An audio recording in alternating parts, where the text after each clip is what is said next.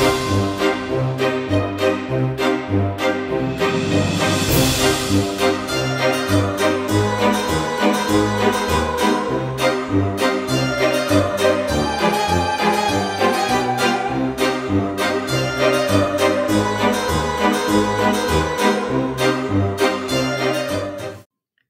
everyone, welcome back to another Wonder Wednesday.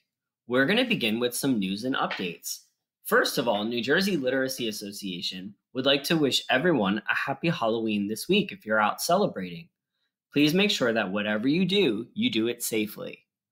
Also, we'd like to remind you that you can tell us what topics you'd like to see more of in our read-alouds.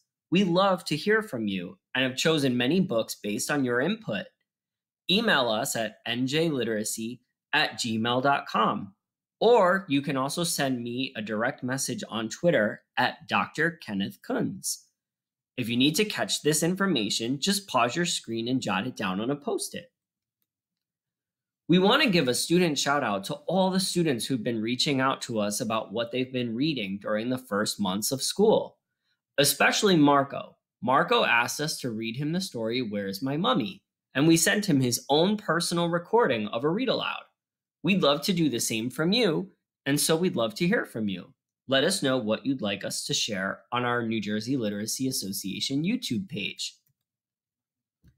Today's daily affirmation is actually really funny if you look at the picture on the screen. We've got a little bit of a spooky background going on for spooky season, but we also have a daily affirmation that reads, go ahead and read it with me. I can stop letting others drain my energy. Wow, what does that mean? Well, if you look at the picture, it's also a hint for the story that we're going to have this morning. I can stop letting others drain my energy. I think when you have energy, if somebody's draining it, they're kind of taking it from you. And that's not really a good thing, especially if you have a positive energy. And so I think this daily affirmation is telling us that if you have a positive energy and you want to have fun, don't let others stop you from spreading that positivity. All right, let's check out what's going on with this week's story. I bet you're already wondering based on the picture. Before we begin, I thought it would be a fun way to start off giving you some more hints about our story by looking at this really cute video from AmericanGreetings.com.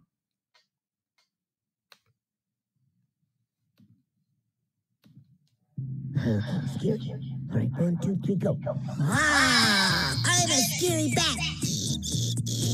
Give me some candy or I'll bite you some holes in you. Are you scared? No? Okay.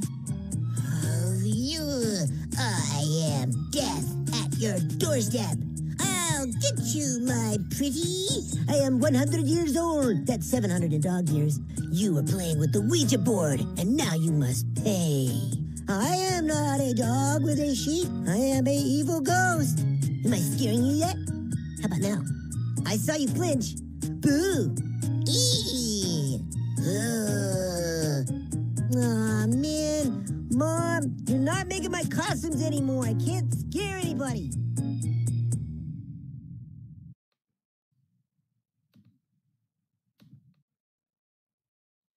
Now what I'd like you to do is pause and go back and watch the video again. Pause and ponder. Ponder means to think. Which of those costumes is your favorite? For me, it's definitely when the dog dresses up as a vampire. Before we begin today's story, I'd like to let you know that I'm thankful for the permission we have from Simon & Schuster to read this story to you. There are 2 words, and you're probably already coming up with a prediction about what this text might be about. But I'd like to become word nerds before we go into our reading. The first word is fangs. My turn. Fangs, your turn. Go ahead and say it. Great.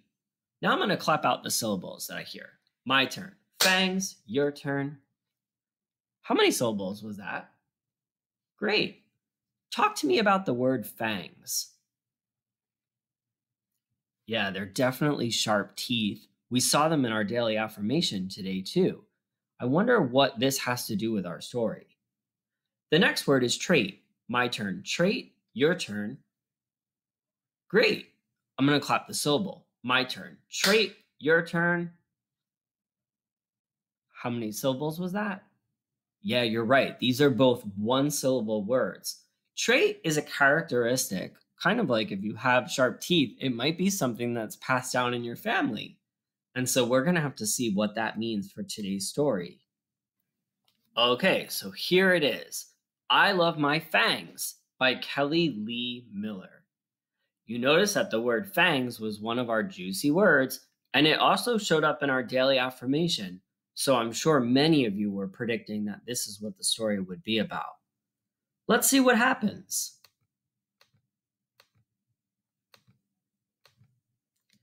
I love my fangs. They are pointy. They are sharp. They are a family trait. Remember, we talked about how the word trait means that it might be something that's a characteristic passed down in your family. When I look at all of these pictures, I see that all of the family members seem to have sharp teeth. Good care is important. My fangs are very special. Pop! Take a look at the picture. He's using his fangs to pop open his juice box at lunch. Uh-oh. What's happening in this picture here? I want you to pause for a second and think about it. What's going on with his tooth over here where he's asking a little question mark here, like he's confused? Something may have happened.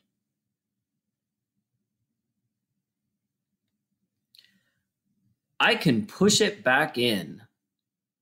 Oh no, it looks like he lost a loose tooth. Oh no, a vampire can't have only one fang. What if I tape it? Tie it? Stick it? Oh, that's funny. He's taped it, he's tied it, and now he's trying to stick it with, it looks like that's a box of bubble gum. No one could possibly notice. Pop! Oh no, they're all laughing at him. And his tooth is on the loose again. I'm never coming out again.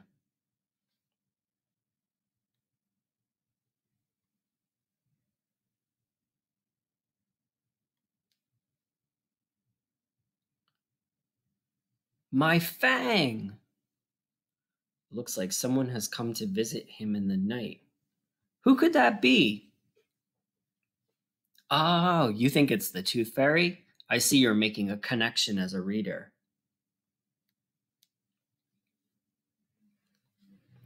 Doesn't look like he's able to catch her. This is my fang. What on earth is going on? Looks like that's coming from upstairs. Who's going to come downstairs and stop him? She is stealing my fang. Silly Dracula. She's the tooth fairy. It's her job. She takes your baby teeth so you can grow strong adult teeth. But this one is mine. I don't want to give it up. Maybe you do need it more. One fang is better than none. Oh, look what's happening overnight. It looks like he's got a new tooth growing in. Look at my new fang. It's so pointy. It's so sharp. And I can't wait for the other one to pop out.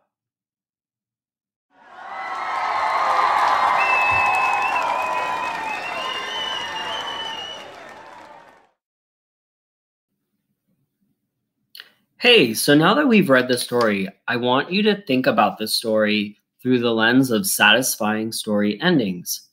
When I think of a satisfying story ending, I think about what it really means when you're satisfied. For example, like when I'm eating dinner, if you have a satisfying dinner, there's no food left on your plate at the end of the meal.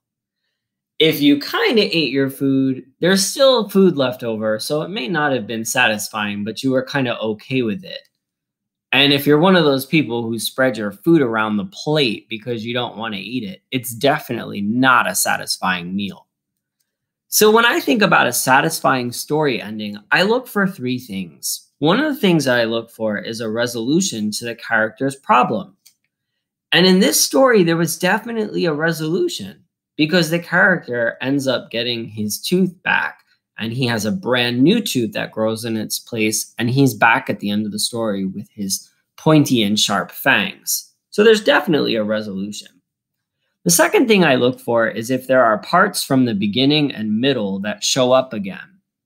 And you may not have noticed this, but in the very beginning of the story, you can go back and watch it again.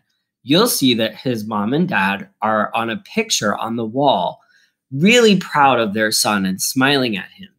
And at the very end of the story, that shows up again because they're proud and they're holding each other and they're saying, "Oh, your tooth is so pointy."